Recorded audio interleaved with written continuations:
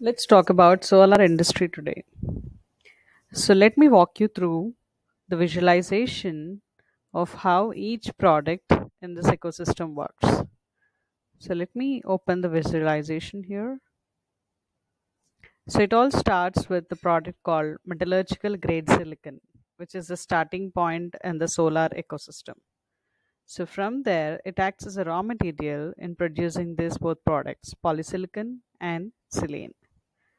So if we click on polysilicon, then we are able to see these three products, which are the applications of polysilicon. So polysilicon is used as a raw material for these products. So if we go for polysilicon ingot, silicon ingot is again used. Polysilicon ingot is used in making multicrystalline and polycrystalline silicon wafers. So if we click on polysilicon silicon wafers, we have multicrystalline solar cells and solar cells. So if we click on solar cells, again solar cells is used in making all these products. So if you want to explore photovoltaic module, these are the applications of solar photovoltaic module. Solar pump, solar power plant, solar EPC, solar street lights, solar simulator. So if you look at solar EPC, again, these are the further applications.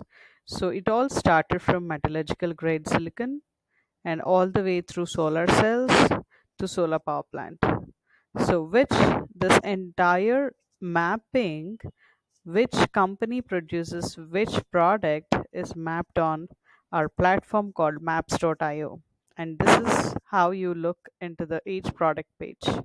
So let us start with metallurgical grade silicon, where you can see all the connected suppliers. The global list is curated here. So you can see the entire companies who are actually manufacturing this metallurgical grade silicon. And you can also look at the potential customers who can buy this product where this metallurgical grade silicon is used as a raw material in producing their products. You can see the entire list of companies who use metallurgical grade silicon in producing their products. So this is all about, and you can also look at applications where you can see polysilicon and silane. So if you click on polysilicon,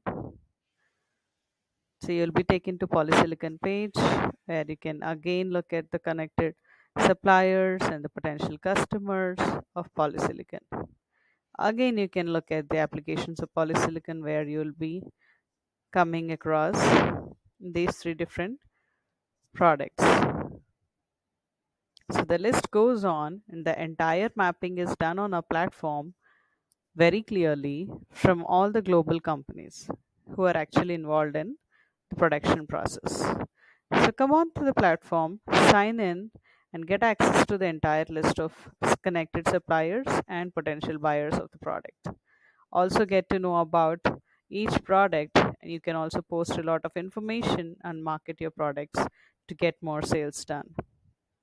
Thanks.